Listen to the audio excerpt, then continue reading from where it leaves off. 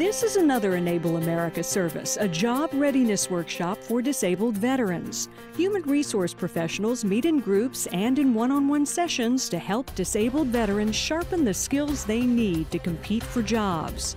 Veterans like George Williams, who served in the Navy but is now working toward a career in occupational health and safety. I believe with my success from the military that I can be successful in a civilian company.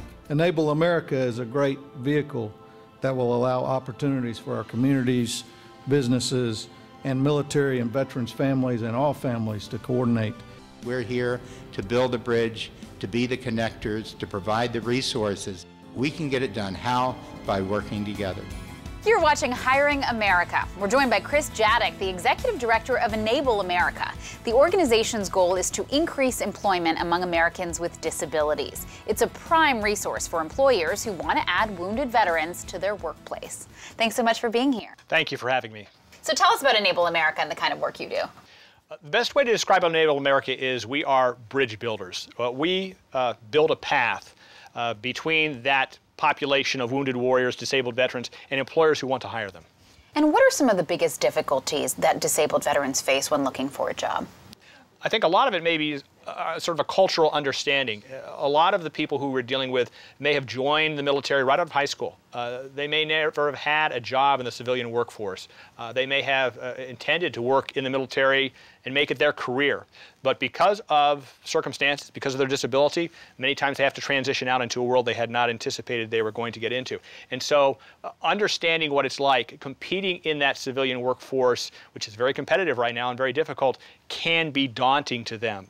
We know that they bring great skills, they bring discipline, they bring training, but a lot of times those skills aren't readily transferable into the employment world that civilians are used to. So HR people will look at that and say, okay, you were a private first class and you did bomb detonation, you did this, but I need a guy who has these computer type of skills. What we try to do is enhance the visibility of the veteran, bring out what their real qualities are, because employers know that they value them, but they have a hard time getting their hands around, okay, how do those military skills transition to what I need to make sure that I'm meeting the bottom line? And when we think of wounded warriors, we often think of a wounded leg, but in actuality, it's so much more a case of mental issues as well. That's correct. I mean, TBI, PTSDs, I mean, these are the head injuries. It's been called, the signature wound of the Iraq and Afghanistan conflicts. So many of our participants, the disabled veterans, the wounded warriors, they have disabilities that aren't readily apparent.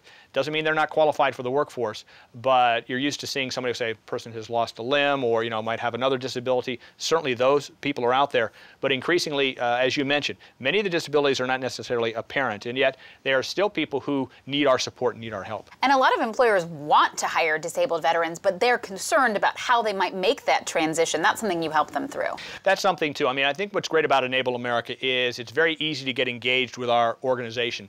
We don't come to a company and immediately ask for you. It's not a fee for service type of a thing where you have to pay us before we're going to do things. I mean, we're a nonprofit committed to improving the employment opportunity for veterans and wounded warriors. We merely need employers who want to engage with our organization and get involved with it.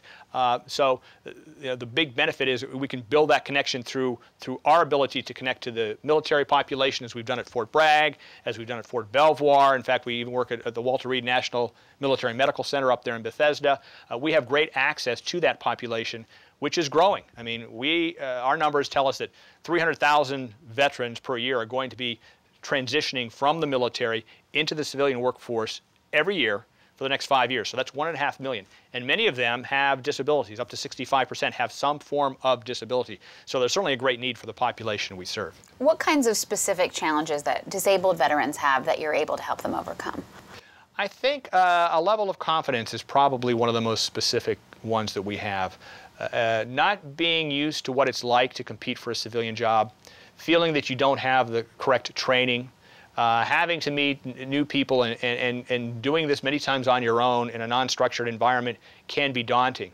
We give them that confidence and just that introduction, that chance to network and experience what it's like to work in the civilian workplace, even if only for a day, for a mentoring experience, or deal with a human resource manager before you have that actual job interview, helps build your confidence to go out there and actually look for a job. So we may find our participants go out and find employment on their own, which is what we want them to do, because we're not a placement agency. We're not looking to hold their hand every step of the way. If anything, we're giving them a hand up to go out and achieve the American dream. And that's really the message, right? A hand up, not a hand down, because there's so many charitable organizations for disabled veterans, but this is really saying, no, you can do this. We're going to help you get there. That is correct. I mean, Enable America is here because of our founder, Mr. Richard Salem, who's a native of North Carolina. And Mr. Salem recognized, after a very successful law career, that there was no organization fully committed to improving employment opportunities for people with disabilities. Just as he had received support and a hand up, not a hand out, himself, he recognized there was great need in the disability population for these types of services. And that's why we're here today. When I took that first step myself and took that deep breath to go out of my room for the first time after I'd lost my sight, I knew there was no turning back. So what do both companies and veterans do if they're interested in finding out more information about Enable America? Well, the easiest way to engage with us, first of all, is to go to our website, enableamerica.org. There you'll find success stories, you'll find more information about our programs, and most importantly, you'll find out how you contact us. Companies, we definitely want companies to contact us. If what you hear today is something you say, I want my company to be involved in that, I want to learn more about you, we encourage you to reach out to us.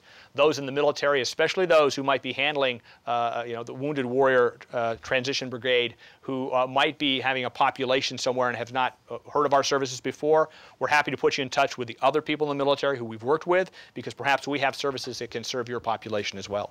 It only serves your company better to have an initiative that reaches out to this population, because you're going to be strengthening your workforce. It is not charity, as we say. It really is not charity. It's good business to have people like this in your workforce. You'll be a better business for it. Okay, really interesting perspective. Thanks so much for joining us, Chris Jadick of Enable America. Thank you.